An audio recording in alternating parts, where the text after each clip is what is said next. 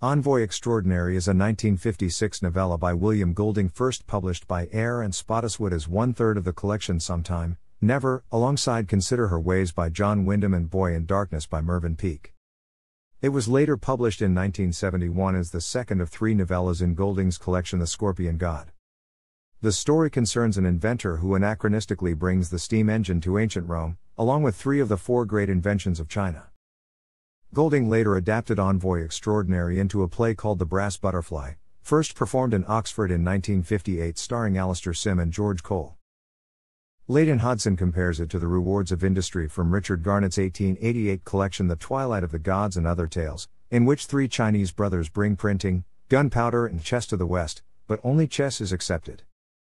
A Greek librarian's assistant named Phanocles and his sister Euphrosyne arrive at the villa of the Roman emperor, having been forced out of their previous life because of Phanocles' inventions, which drew scorn and allegations of black magic. Phanocles shows the emperor a model of his design for a steam-powered warship. The emperor has no interest in it, but is delighted by the potential of the steam pressure cooker, which Phanocles learned of from a tribe beyond Syria. Mamilius, the emperor's grandson, has no interest in either but falls in love with the veiled Euphrosyne when he sees her eyes.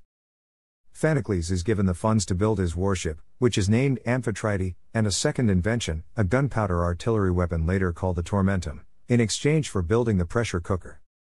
The first version of pressure cooker goes wrong, killing three cooks and destroying the north wing of the villa.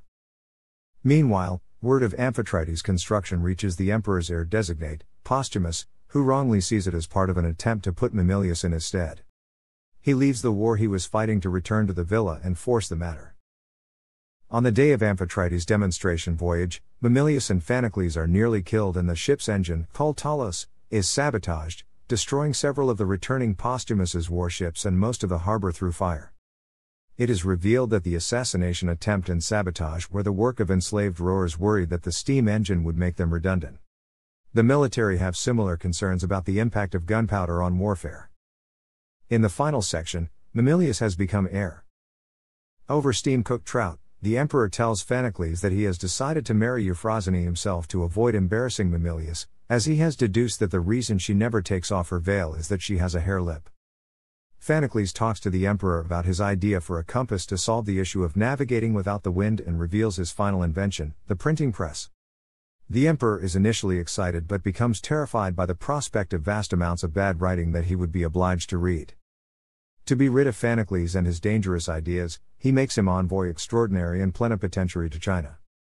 Golding adapted Envoy Extraordinary into a radio play for the BBC and then into a play called The Brass Butterfly in 1957. Changes to the story included writing out Euphrosyne's hair lip and making her a Christian, with Mamilius converting to Christianity and marrying her at the end. The play also makes concrete the setting of the story as 3rd century Capri. This was left unstated in the novella.